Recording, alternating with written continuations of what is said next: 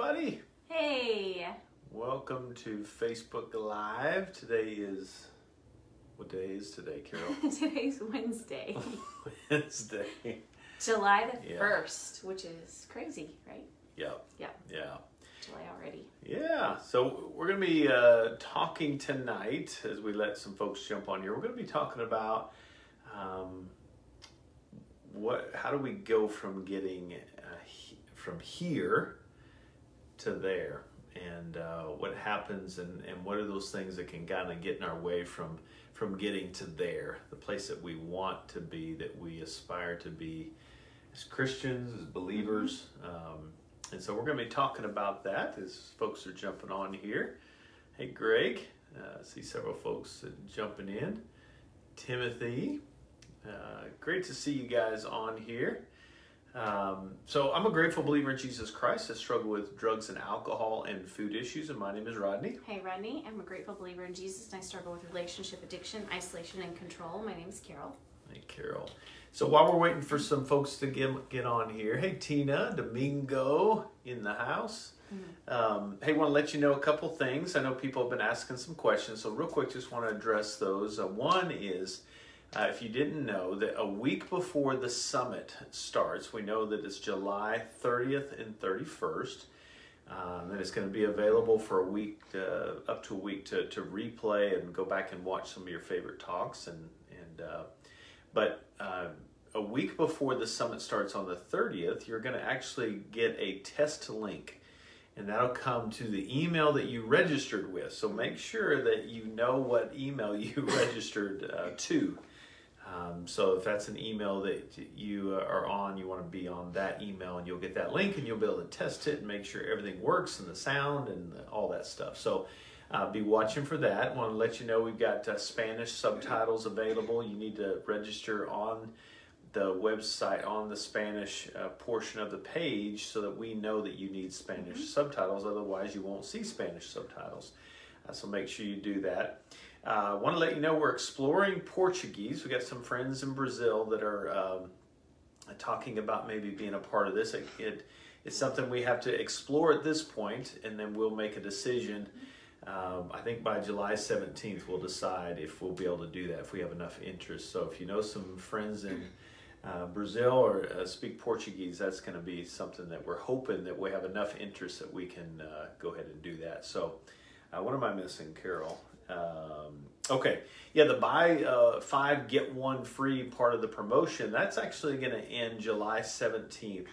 That doesn't mean registration will end. You'll still be able to register people, but as many as you want. But getting the 6th one free part of the promotion will end. That gives us time to get those emails entered in. I want to let you know, if you've already bought the 5 and you got the 6th and you're trying to figure out who's going to get it, make sure you get that turned in. That will be due July 17th as well, so that we can have plenty of time to get them the link and make sure that we have everybody in the system. So we need a little bit of window there. So we're cutting that off, the buy 5, get 1 free on July 17th. So registration will continue until July 31st? Yep, is that right correct? On through the summit. So right, because you have a week afterwards to watch it, correct? Yeah, so. Yeah, and that'll help our friends overseas and to be able to, in their own time zones, watch the summit. So want to encourage you as much as you can, take part in the summit while it's live on the 30th and 31st, because there's a lot of stuff that you'll miss if you go and just watch replays. You're still going to get some good stuff out of the replay, but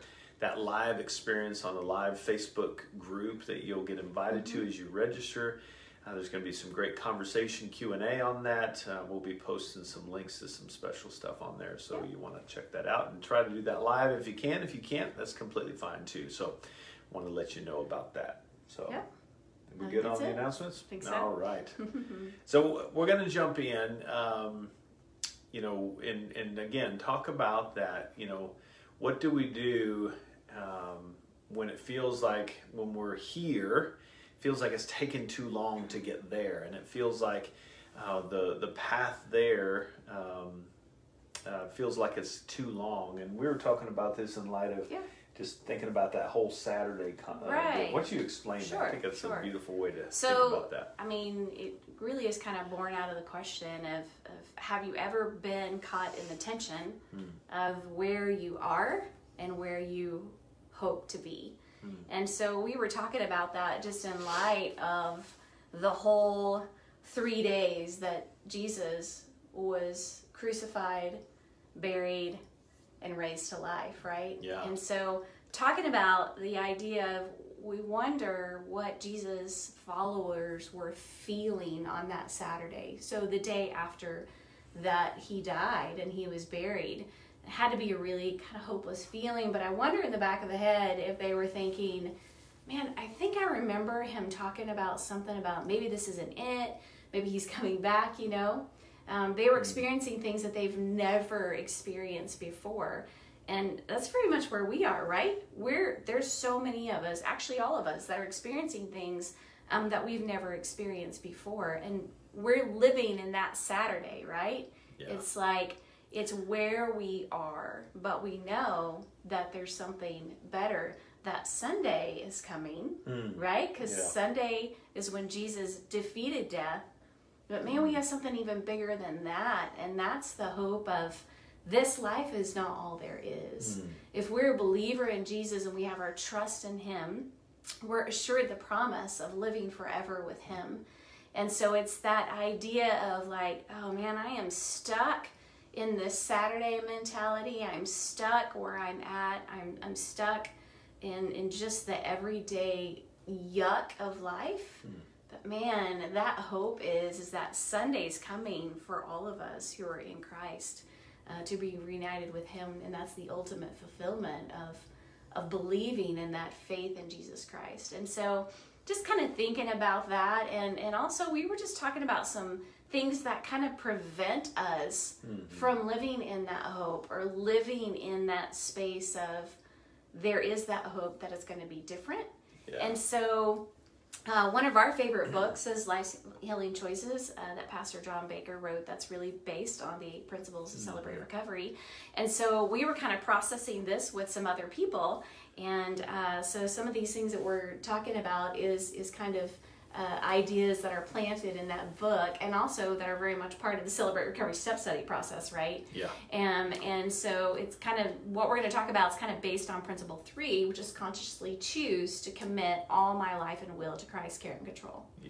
Yeah, consciously choose, because it is a choice. And you know, when I'm in this place of things are not going my way, and I'd love to hear, you know, if you could be vulnerable tonight, what are some of the things that have become barriers from you trusting this process, trusting God is still in this, he's still on the throne, and maybe how have you been able to work through that? But we'd love to hear from you guys on that. But, you know, it's interesting, just in the recovery frame, you know, as we walk through recovery, if you've been in recovery for a while, you know, there's a season where we come in, we're hurting, and we can come in and we can see some quick change because we've kind of let go of the reins a little bit, and we're saying, okay, I don't like where I am enough, and the pain is great enough that I'm ready to face the fear of the unknown, and so I'm in.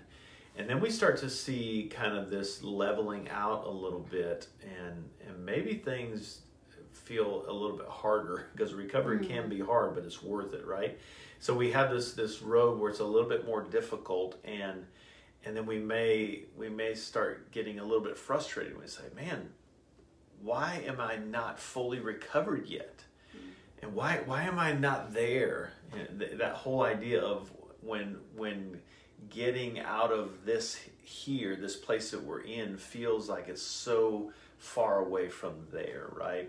And I think about that in context of the Saturday, as Carol was talking about that. In recovery language, when we're in the middle of Saturday, it's kind of the process, right?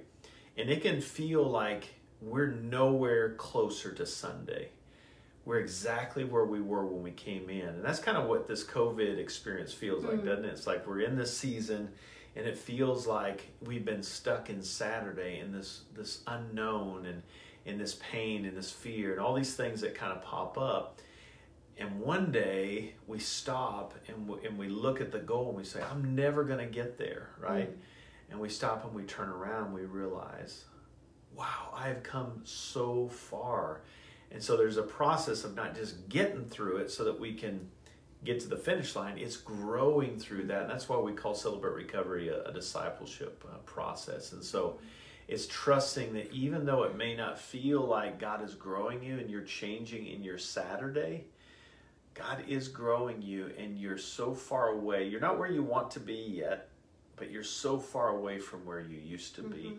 And so in that, I need to trust that though the day hasn't changed, the season that I'm in hasn't changed, how has God grown me in this season? And what is he doing to get me further down the road, to get me away from that as I allow him into my life? So we're talking about that choose. It's another way of saying commit, right? I'm commit. To choose is to cut off all other options, is to decide, right? And so, but we talked about these barriers in the season especially, but in recovery in general. And again, the Step Study Journey Begins group walks you through this Step Study group and the Life Sealing Choices book. But there's these barriers that kind of get us stuck, right? And the first one is ironically in the season, I noticed, is pride kind of gets in the way, right? Just like when we walked in the door of Celebrate Recovery, am I going to commit even though things may not, my circumstances may not be changing? Am I going to commit to you, God? And pride can get in the way, right? And we need to be aware of that can be a barrier that can keep us from fully embracing this new reality that God has given us. And so there's a passage, Proverbs 10:8. Yeah. Why don't you read that? Yeah. So It says, the wise in heart accepts commands, but a chattering fool comes to ruin. Yeah, so I think that there's such a temptation in our pride, and I've been guilty of this, when things aren't going my way, when it feels like it's not moving on my timetable, when things are not moving down the road as efficiently as I would like. It feels like this sometimes, right? And what we don't realize is it's actually doing this. It's going up. But it feels like we're going way back down to where we started, right? My pride can come in and I can revert back to what happened when I even walked through the doors of Celebrate Recovery, and that is trying to play God with my circumstances, trying to play God with the pain that I'm dealing with, right? And so pride can get in the way, right? What's another one that can get in the way? So guilt is something else that can get in the way. And especially if we haven't handled the season in the most healthy way. So that's so good. So guilt, I've made some mistakes. Maybe my thinking hasn't been what it was pre-COVID, right? Or maybe I've made some choices. Maybe I've lashed out in anger at people closest to me and reverted back to some unhealthy behaviors. Maybe some codependency has really come online, and I found myself, we were talking about this term, we talk about in crisis, we have a fight. We fight and we protect, right? We defend. So we have that fight, we have the flight where we kind of withdraw and hide. And then we have flight where we run away, right? Or freeze. We have freeze and flight. Freeze is where we get stuck, and then flight is where we run away. But there's a fourth term called fawn, F-A-W-N, and that's when we cling to people in unhealthy ways as a response to the trauma and the stuff that's going on around us. And so maybe we've reverted back to some old ones, or some new things have popped up. And so the enemy will whisper in our ear in that place, you've already messed up. There's no way you can go back to that one that you were following. And so guilt gets in the way, and then we get stuck. God can't forgive me. I've made a mistake and I'm stuck, right? And so Psalm 32:5 is a good passage to think about in that place. Yes, 32:5 says, then I acknowledged my sin to you and did not cover up my iniquity. And I said, I will confess my transgressions to the Lord, and you forgave the guilt of my sin. Yeah. So there's a key thing is I stopped covering up. I need to bring it to the light.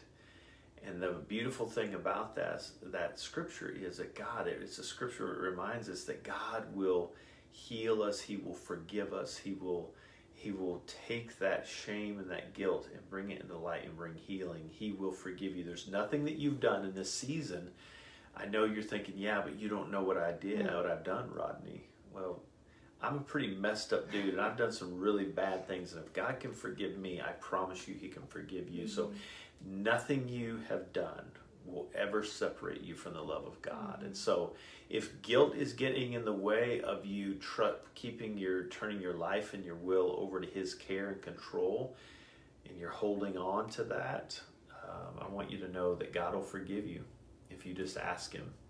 And then tell someone about it. Tell someone, this is what I've been struggling with, but God's already forgiven me, and I need to stay accountable and give someone permission to hold me accountable in that. So another one is fear, right? Right. Fear is another one, especially right now. We kind of have this fear of the unknown, right? Boy, that's a big one that keeps us from following and committing to God, because that fear of the unknown is a tricky one, isn't it? Have you ever been stuck in that frozen place because I don't know what the future holds? Some of you have lost a job. Some of you have been dealing with illnesses. Some of you, I know specifically in ministry, we used to do ministry a certain way, and now we're not doing it that way anymore. And so, which kind of ties with the whole, guilt and the pride as well, but we start feeling guilty that we're not serving in the way that we used to. And so our value in that guilt starts to be damaged, right? But that fear of the unknown, right? Am I afraid? Here's where in recovery language, and I think we're very much in recovery language with COVID, but when I came into recovery, there was a big question that was resonating in my heart, and that is, what am I afraid to give up? Because if I give this up, what will happen, right? Will everything fall apart? Because even though my life is chaotic, it's comfortable.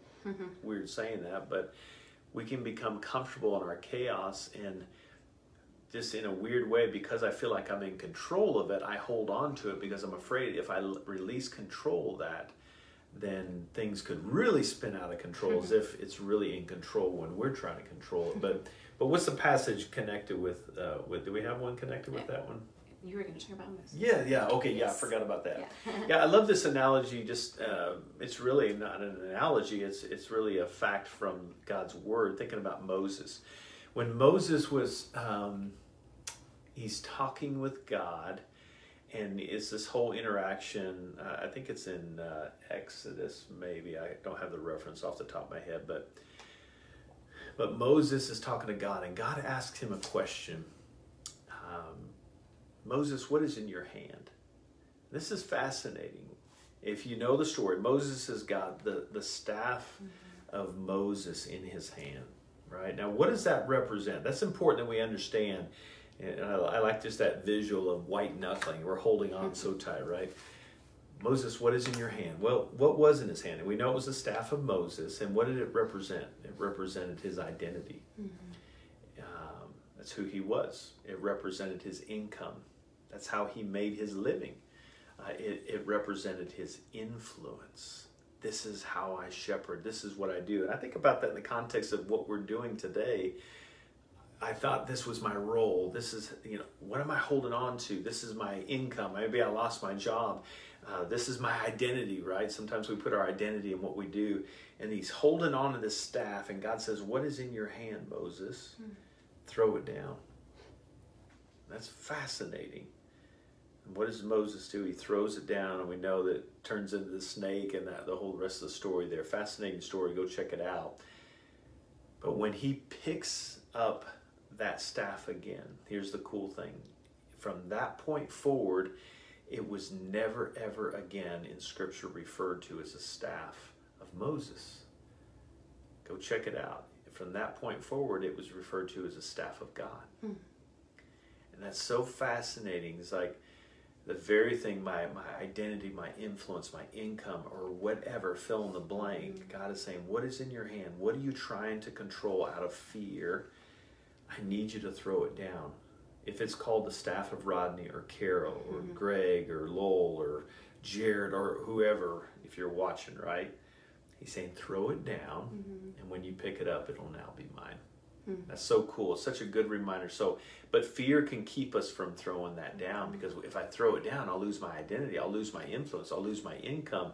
It's like, no, I've got to let go of this. I'm going to let you take over. I'm going to let go and let God. So what's the next barrier? Yeah, so hand in hand with fear, right, is worry. Yeah. Especially worrying about our future, and especially right now, just as all those things that you just mentioned, people losing jobs and people having illnesses to deal with or have lost loved ones. It's like that worry of what the future is going to look like. Yeah. Yeah, so Philippians 1:6 is a great passage. It says, being confident of this, that he who began a good work in you will carry it on to completion until the day of Christ Jesus. Yeah, so through that same idea of holding on, used this before, but I love the picture. If you've ever seen anybody on a trapeze, you know, it's interesting. So they're kind of holding on. Again, there's that white knuckling, right? And we're swinging through life. That's the noise wind, right? And so we're swinging, and then we see on the other side, if you've ever seen two trapeze, you got one swinging this way, and then you see another one, and there's a point where they can kind of connect, right? But if we're over here and we're swinging in, holding on really tight, right? Jesus is swinging in this way, only he's got his arms reached out like this. And every time he swings in, he's reaching his hands out to you and I, right? But every time we swing in, he's like, will you let go? And he's like, I need you to let go of that trapeze, Rodney. Let go of it. I can't yet, God. And we swing away. And Jesus swings in. How about now? No, not yet, God. I've got more I've got to do. It's going to fall apart if I don't. And so there's this swinging back and forth, and worry can be one of those things that can keep us. What if I let go and I fall to my death? What Jesus is saying, you just let go and I'm going to catch you. And it's going to feel like death, because there is a process of letting that old false version of ourself die away. But let me take you, and I'm going to take you in a new beautiful way, right? He takes us in this new direction. And so there's this process of trusting that, God, you began this good work in me, and you're going to complete it. And though we're still stuck in this season of Saturday, and I want so badly, I'm tired of this COVID. I want so badly for Sunday to come. And there's days where it's hard. Can I trust God that even though I can't see it, that he's working? And I start to worry about my job. I start to worry about the family. I start to worry about the people that I've called to shepherd. And God's saying, Rodney, I need you to let go. And then he grabs us and he takes us in a new direction. So I love that picture. So maybe you're holding on and you're kind of swinging through this COVID season, and God is saying, I need you to let go. I need you to consciously choose to commit all of your life and will to my care, to my control, because it'll be so much better for you. So worry is the fourth barrier. What about the fifth one? Yeah, doubt. Doubt. Yeah. That's probably the greatest one, isn't it? I mean, when we're in this place of doubt, we start to doubt everything. This is never going to get better. So we start having thoughts of, I just need to give up. And that's so discouraging, because in this season, the enemy tries to feed us with this doubt, but God wants us to grow through this and not have doubt, but have hope and trust. And part of that doubt can come from, I'm the one that's swinging through trying to make all this work, and it's not working. Everything's falling apart, and until I can let go and fully trust him, I'm going to stay in this place of doubt. And because I can't handle doing this on my own, I get tired after a while. I can do it for a while, but eventually I'm going to fall to my death. And so, God, I need to let go and trust you and let you take me in this new direction. So important. Matthew 17:20. Why don't you read that, Carol? Truly I tell you, if you have faith as small as a mustard seed, you can say to this mountain, move from here to there, and it will move. Nothing will be impossible for you. Yeah. Nothing will be impossible for you. God will empower you. The same Spirit that raised Jesus from the dead is inside of you. and he's going to use that power to help you. So there's an old story. It's been a while since I've shared this, but I was thinking about this we were talking through this. You know, there was these two little kind of rascally young boys, and they knew that there was this man who lived on the hill, and he had this reputation of being very wise. Well, along the way to their house, they were trying to think of a way that they could trick this guy and show that he, in fact, is not wise. And they found this wounded bird on the side of the road. And they thought, here's our chance. We are going to get this guy. We're going to show that he's not wise after all. So they take this wounded bird, just barely alive, and they walk up to this wise man's door. And they knock on it. And they put the bird behind their back. And they asked this wise man a question. They said, is the bird behind my back dead or alive? And they're thinking, if he says the bird is dead, then we'll just show this wounded bird and say, no, the bird's alive. But if he says the bird is alive, then we will crush the bird in our hands and say, you were wrong, the bird is dead. And so they posed that question, is the bird dead or alive? And the old man thought about it for a second, and he said, the answer is in your hands. The choice is yours. And it kind of got them, right? It's like, wow. And I think about that with our recovery. While we're trying to manufacture and make things happen, like I can kind of manipulate this and make it what I want. What God is saying is, you don't have to manipulate this. The choice is in your hands. You have a choice.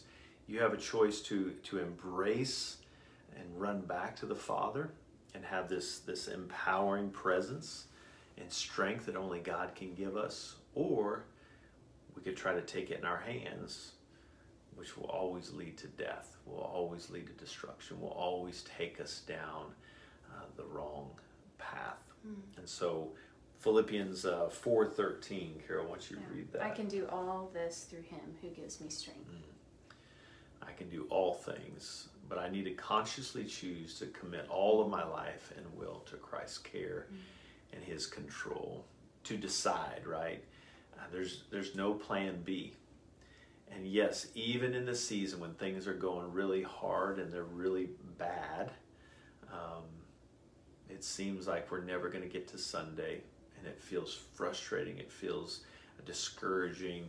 We can start to revert back to plan B. And we did that in our recovery too, right? It's like, I'm in, God. I commit, I cut off all other options, but I got a plan B just in case things don't go my way, right? The only way to really decide and consciously choose to commit is to cut off all other plans. There's only a plan A.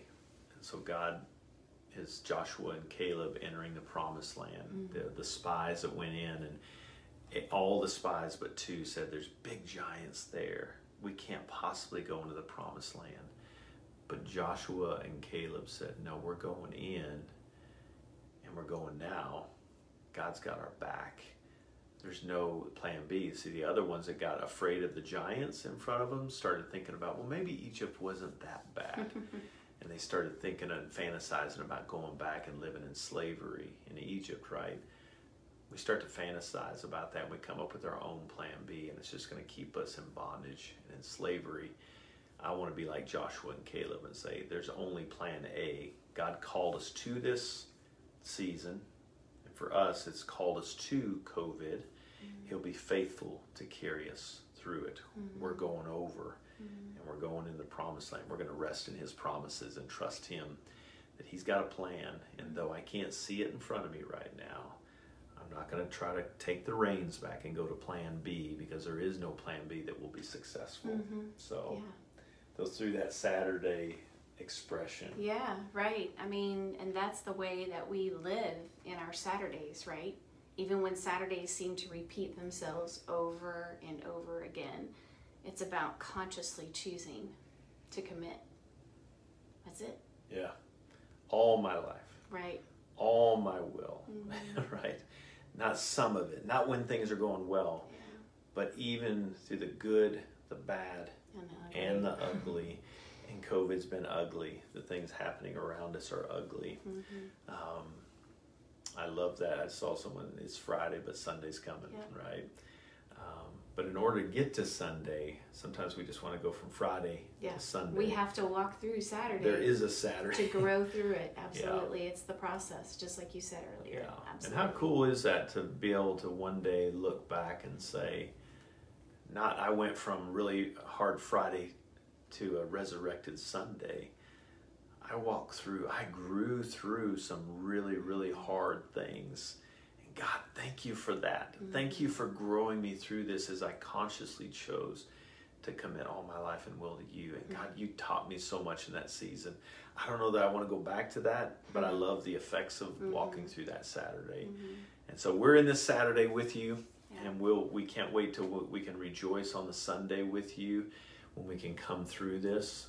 But let's not just get through this. Let's consciously choose to commit all our life and will and grow through this as Christ grows us through this. And we'll have an amazing testimony to share, not just with our ministry, but one day with our kids and our grandkids, and they'll pass that on. Look how they walk through that season so well. So, were you going to say something? Okay. Well, that's our word for you tonight. We pray that if you're in a tough Saturday, and we're all kind of stuck in this COVID season of a broken world, but hang in there. Don't let those barriers that we talked about, that Pastor John writes about in Life's Healing Choices and in Celebrate Recovery Step Study Journey Begins, don't let those barriers get in the way. And if those barriers are there, don't shame yourself. Talk to someone. Hey, I'm dealing with pride.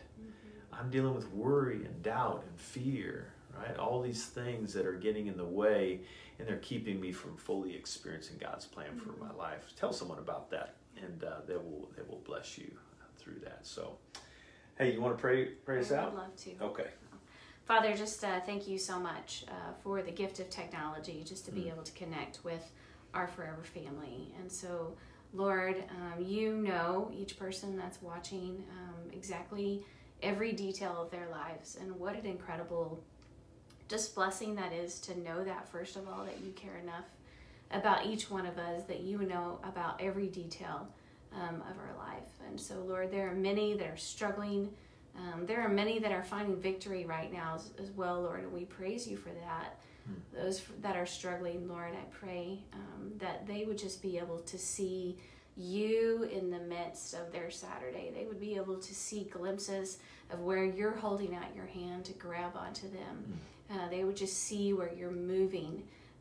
So, Lord, we just pray that they would have the strength to consciously choose to commit all their life and will to your care and control. We're going to rest in that. We're going to trust in that, Lord. We know that you are good, and we're so grateful. We love you. In Jesus' name, amen. Amen. Hey, thanks for joining us tonight. Be sure to be here tomorrow night, same time, and go to crsummits.com. It's a summit for all. Whether you're a first-time visitor, you've been in it for 25 years, this is a summit for you, and we can't wait. We're so excited. It's going to be a fun summit experience on July 30th and I believe 31st. Cheryl Luke is here tomorrow night. Cheryl Luke, don't miss it. Yes. She's always wonderful. Yes. So we love you guys. Thanks for tuning in. We'll see you soon.